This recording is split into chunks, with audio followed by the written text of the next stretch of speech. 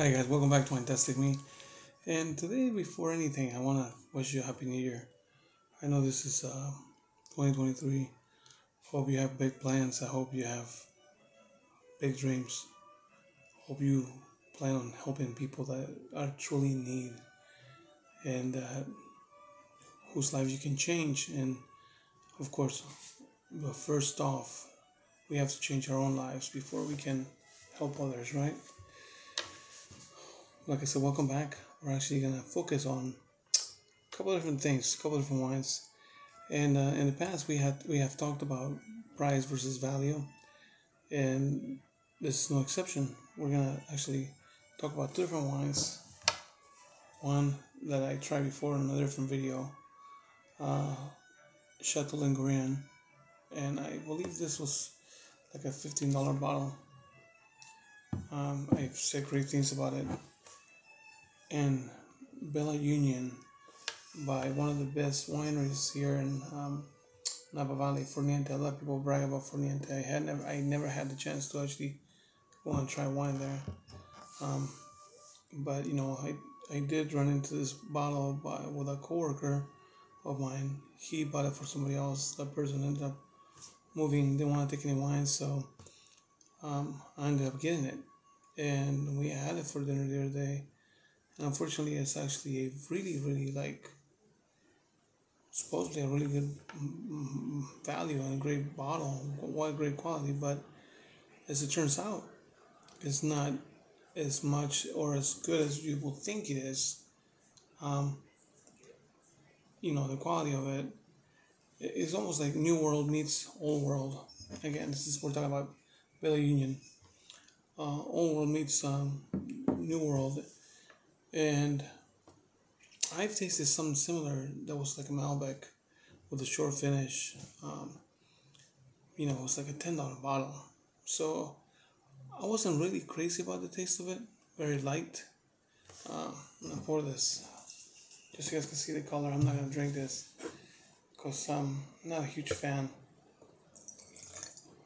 It actually looks darker in color than it was. But if you look at it in the light, it's actually not super heavy, right?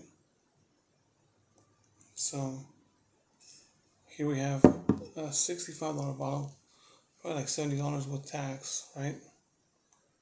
And I had some decent body, but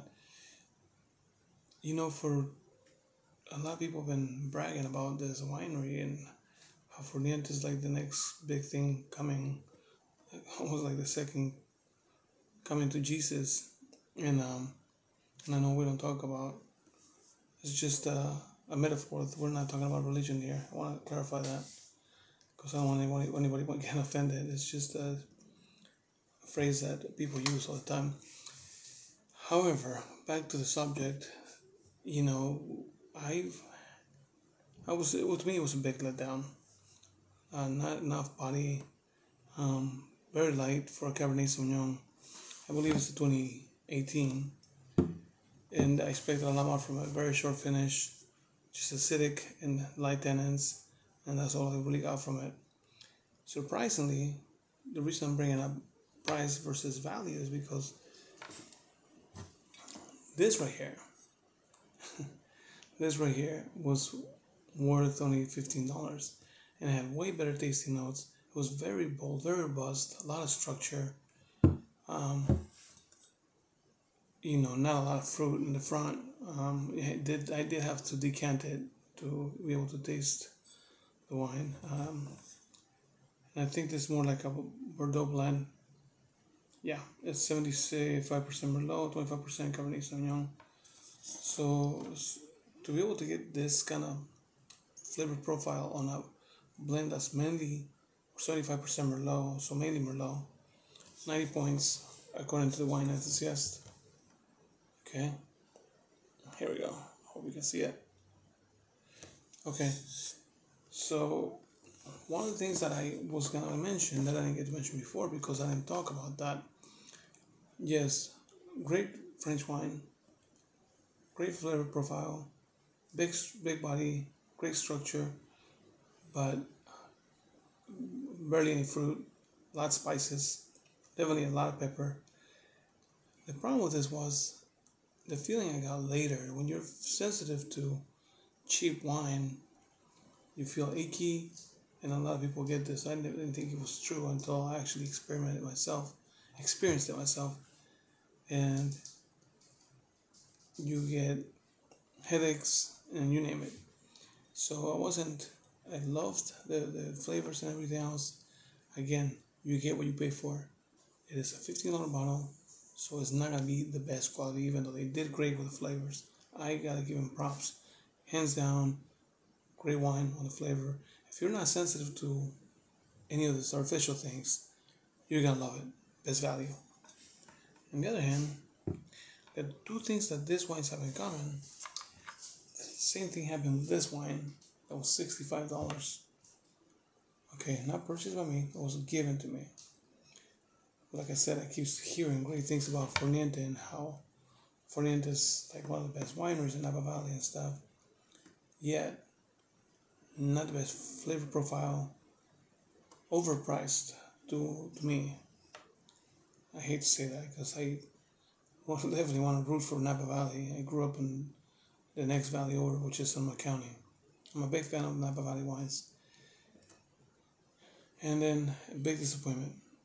I don't like to make wines that don't like to make videos about negative stuff, but I do want to bring you the truth, and I want you to be able to compare these two wines because they have something in common. They both make you feel kind of weird after you drink them. Again, I'm more sensitive than most people, so keep that in mind. Make a note of that. If you're not sensitive to any of this artificial stuff, and I don't know how much artificial stuff, I don't know how it's made, but it's got something that affects me. But what I'm talking about is when I try wines that are this price and above, usually that doesn't happen. Even in the store. I'm not even sure if this sells in the store, but I think they bought this in one local wineries. However, the one thing they have in common is the same quality, close to the same quality. Flavor profile wise, the $15 bottle was better. French wine, 90 points according to Wine Enthusiast. Bella Union gets 86 points, because of the quality and because of the price. Actually, I'm being really generous. We should be more like 83 points. Again, this one got 90 points, and flavor-wise, it was great. So, props to this company. Like I said, if you're not sensitive to any of this stuff, that cheaper stuff that they use to make it, great wine, great flavor. I mean, it blends nice with steak.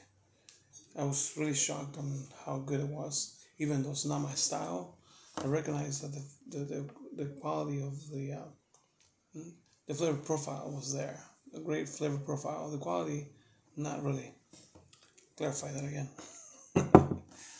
Bella Union, $65. Not happy with it. Again, $15, $65, $50 more. Same result, less flavor.